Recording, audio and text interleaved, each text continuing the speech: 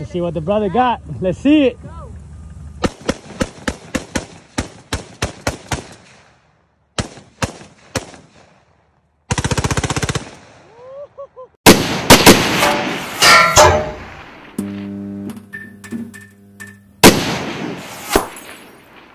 What up, what up, what up? This is William Jones, aka the Red Phoenix, and over here we paint, we sell, we shoot, we build, we have FFLs and SOTs. So yeah, we're in this gun thing. So, I was gonna do another video today, but Mr. Kent out of Florida gave me a call on the phone. Hey, you need to explain something. And what he wanted me to explain was adjustable gas blocks, because in my last video, I was basically saying how I was taking off my silencer and I needed to adjust my gas block up.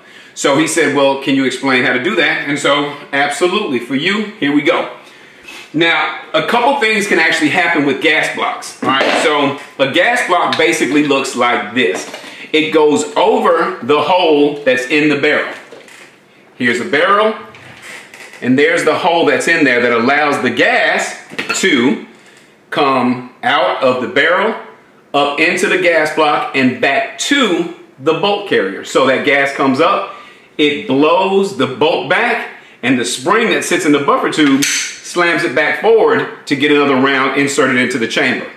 Pretty simple. I'll keep it that way. It's a little bit more advanced, but for the most part, that's what happens. Now, certain things can change when you add certain features to the gun, all right? And I'll explain that in 1 second.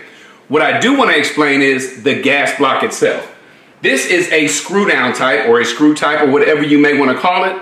Basically, it has a screw in there. So if I can find this with my blind self, boom, okay. It screws back and forth. Counterclockwise will open that hole up, which will expose that gas hole. And if you want to close it, if you want to cut the gas off, you go clockwise. Lefty-loosey, righty-tighty, same principle. It cuts the gas off where there's no gas that blows back through the tube. Right?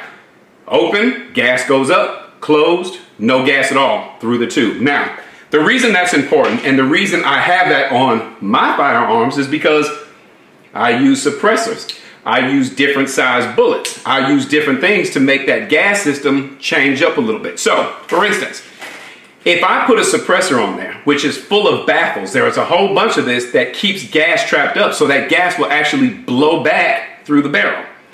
I can cut my gas block off. So I go clockwise, I screw my screw down to cover up that gas hole, because now I have extra blowback pressure from that. So the blowback itself from all that gas being trapped up in the system will blow the bolt carrier back, instead of using the gas tube and it runs up there going into that gas key, this top part, right, I don't mean to use my middle finger, but right there, it blows that back. But now I don't need it because I have my suppressor on. So all that pressure goes back through the barrel, and then it blows my bolt carrier without using the gas system, okay? However, I go back, I take my suppressor off, I don't have that back pressure anymore, okay? So what I have to do is open my gas block up. So I take my Allen wrench, usually use my glasses, and I open the gas port, or I open the gas block back up to allow the gas to go back through the tube, hit the bolt carrier in its key, and blow my bolt carrier back, because I don't have the back pressure from my suppressor. Now, same thing kind of happens with bullets. It's a little bit different, but I'll try to explain it. So let's say I have a bullet that's this big trying to go through the barrel. It's a little bit exaggerated, I know, but just kind of go with me. If I'm trying to blow this through the barrel, it's going to be really hard for my gas to push this out. Meaning, I'm going to have more back pressure, more gas inside of this barrel trying to push back against my bolt, right?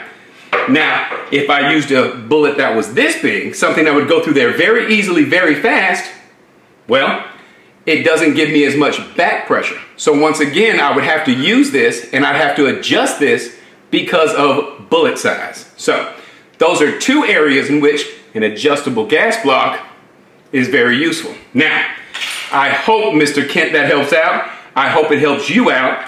And I hope you have an adjustable gas block, especially if you're running like of 55 grain all the way up to whatever grain. If there's a difference in 20, 30 grains, it does make a difference in how much blowback gas and blowback pressure you have on your bolt carrier group.